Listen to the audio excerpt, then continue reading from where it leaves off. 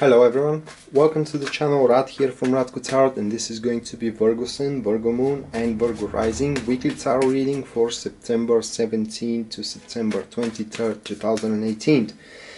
So that being said, this is going to be a general tarot and Lenormand reading for the star sign of Virgo, and if you want a personal reading, you can go to my website, which link you can find down below in the description of this video.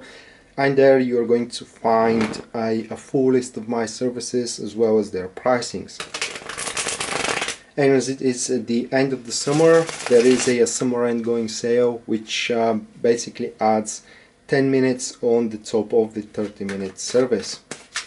So that being said, let me cut the cards, and we are going to go to the tarot reading first, which consists a 4-card spread. The first card here, it will be regarding the topic of your Virgo's week. Then the second card is about the core of the situation.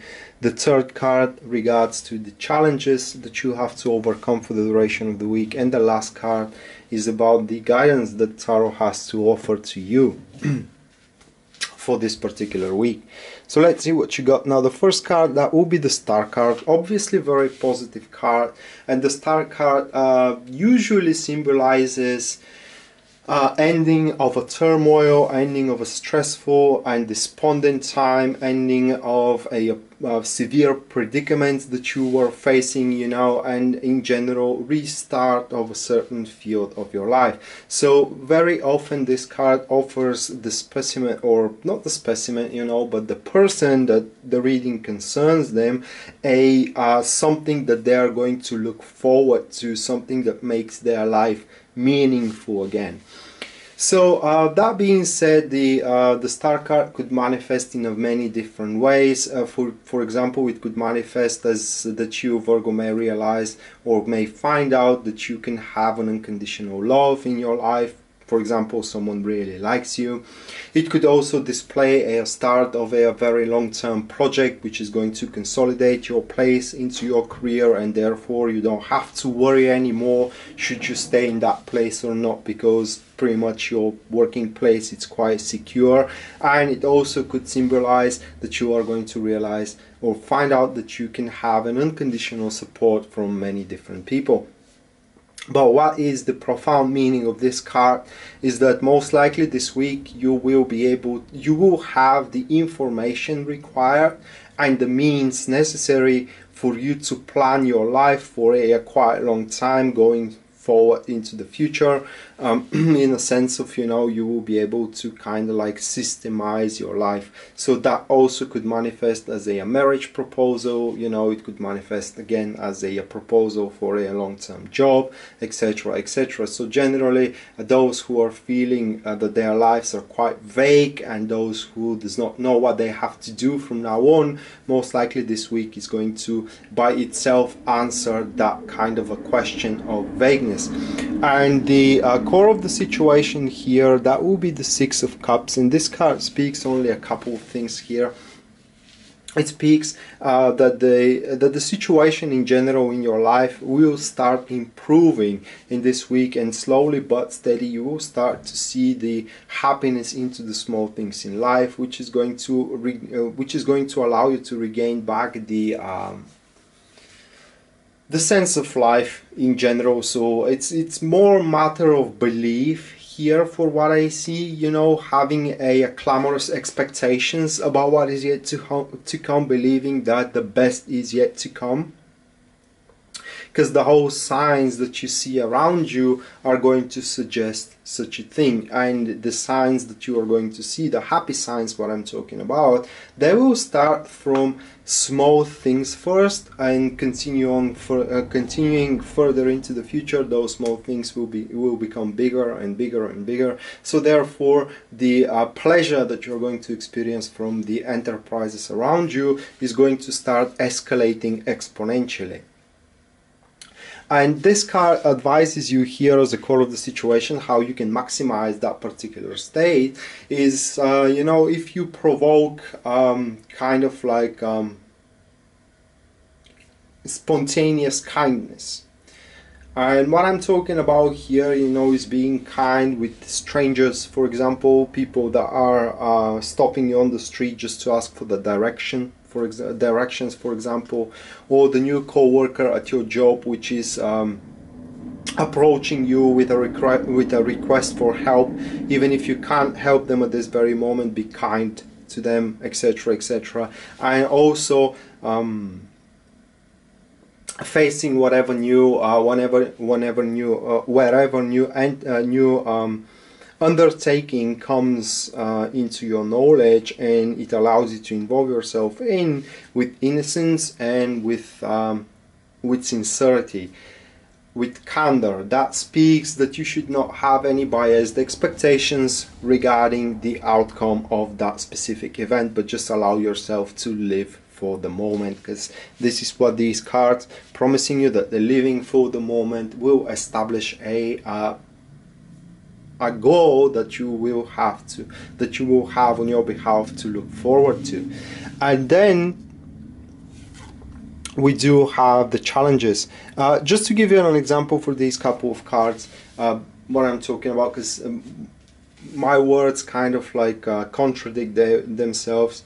So live for the moment so you can establish something to look forward to. That could play out in that specific way. Let's say that you go out with a friend of yours just to have a couple of beers, and at the pub or at the bar you're kind of being approached by somebody. Now, living for the moment will mean that you haven't went there to kind of hit on specific people, but to have a couple of beers. However, this is when you don't live for the moment. Living for the moment means to capitalize on whatever opportunity presents itself to you in this very moment. Out of that opportunity, something that you can look forward to in the long term could emerge. So hitting on that person that approach you at that specific moment could offer you a long-term relationship. This is just an example that I'm trying to explain you what my words meant.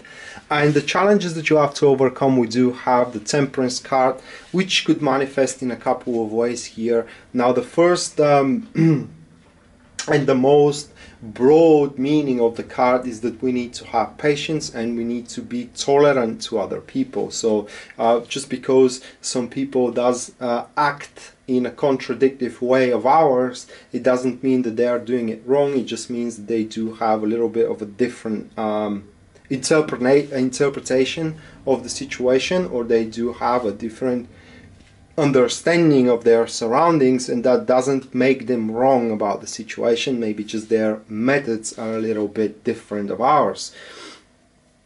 Therefore, we should use that time, you know, to learn how the people enjoy their time, for example, or how the people in general deal with the same kind of predicaments we have to deal with, you know, and we can extract a certain positivity out of it. And the other way of manifesting a Temperance card is having to deal with chores. So this week could have much of a chores that you need to attend to before you can actually, you know, experience the positivity out of whatever it is a long term, whatever it is with a long term prosperity for you, and whatever it is for you to look forward. So it will involve the week itself. It's going to involve a lot of activities that does not concern, you know, the whole purpose here that gives your life a meaning again. And the guidance for you, Virgos, is the Knight of Wands. And this card pretty much says only one thing: enjoy your time. So do not try to, what I'm trying to say here is, do not try to find excuse for yourself not to involve yourself into a pleasant experiences, even if those pleasant experiences does seem kind of immature. For example, having a couple of beers with a friend of yours and hitting on someone who approaches you, you know, because many people kind of thinks that as something immature.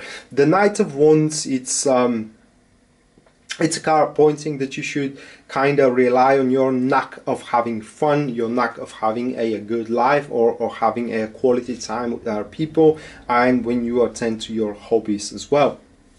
And also when it comes to new enterprises that you are going to involve yourself in for the duration of the week, the card asks you to be not exactly patient, but to be unyielding, in a sense of because it doesn't work out from the first try, doesn't mean that you need to, you know, it doesn't mean that you have to abandon the activity, but rather try it in a little bit of a different angle. Try something different from your behalf in order to see if it's going to push itself through. The Knight of Wands is associated with a person who tries brilliant strategies and maneuvers to get what they want. So you cannot expect that everything is going to happen by the book.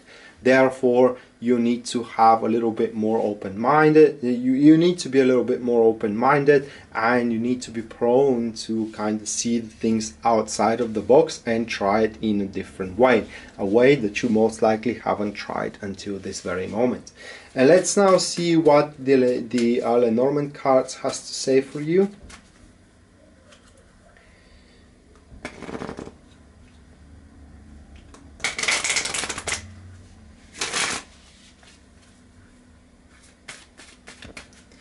They will show a event happening which either you should look forward to or try to avoid. Now the first card points to the broom and the whip, which signifies conflicts, it signifies wrangles. Then we do have the ship, which signifies either traveling, or it could signify as well adventure. And then we do have the ship, which is money or comfort, should I say that way.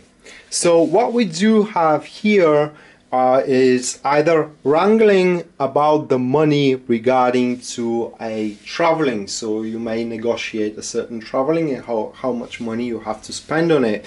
Or it could be a challenging wrangle over the money that a certain service will cost. So it could be, especially if you are having a private business, that could be a customer here trying to negotiate the price, in which you will not be very agreed of. I don't think that this event will have something to do with the tarot reading. That is something totally off. And as I said, the temperance could involve a lot of chores that you have to attend to, apart from whatever it is happening here that you are going to look forward to, and is going to be at the end of a certain turmoils and a certain bad cycle of your life, or unfortunate cycle of your life. This is going to be more material orientated here, like, you know, as I said, with the private business, or it could be as well leading negotiations with your family, let's say, about inheritance, because the ship could also mean inheritance in or could manifest itself as inheritance in some ways. So, but it's going to involve itself money and how much money you have to spend. This isn't about getting, but it is about, you know, saving money, for what it seems. So that being said, Virgos, this was your weekly tarot and Lenormand reading for September 17 to September 23rd, 2018. I hope you enjoyed it and you liked it, and I hope that it does make sense to you, because this is a general reading for your star sign, and it is not your personal reading. If you do want a personal reading, everything that you need to know is my website, which link you can find down below in the description of this video, and there you will find a full list of my services as well as their pricings. That being said, Rad signing out now. See you next time. Bye.